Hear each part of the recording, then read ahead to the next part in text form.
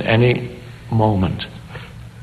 There's an inner tightening, there's an inner contraction, and there is a monologue or a dialogue in your head that complains about this moment and says, this shouldn't be happening, this, no, I don't want this, I want that. Or the no is a more subtle thing, it's disguised as, okay, well, there's something more important that I need to get to, and this isn't the moment I'm interested in. I need to get there. I'm not interested in now, I'm interested in then, there. That's very habitual, and that's a disguised no, because it's not an obvious no, it's simply a denial of now, because the future is regarded as more important.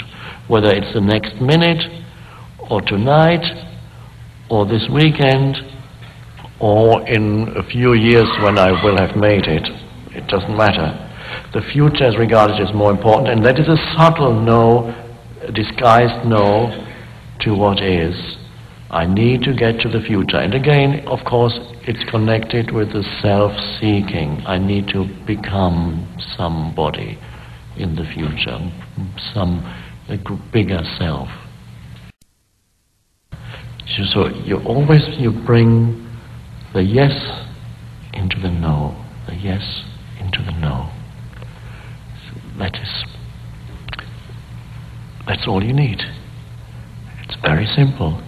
Nothing is rejected and denied or complained about. Nothing that is, inside or outside. And then more and more you know who you are beyond that which arises in the now.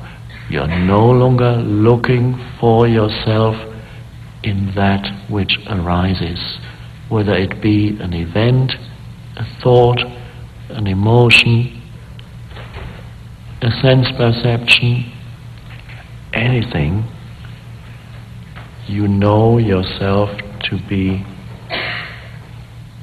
the field in which it arises, or the spaciousness around all the content, all the events in your life. You are that. And that's a state of peace, no matter what happens. There's always, because that undercurrent is peace itself, and it's you. It is the essence of who you are, which is not separate from the essence of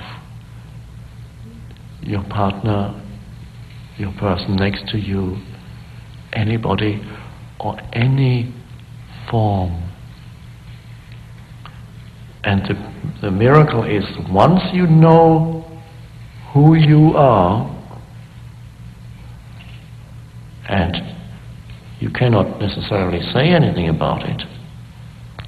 It's a miracle that I can say so much about it, something that cannot be spoken of.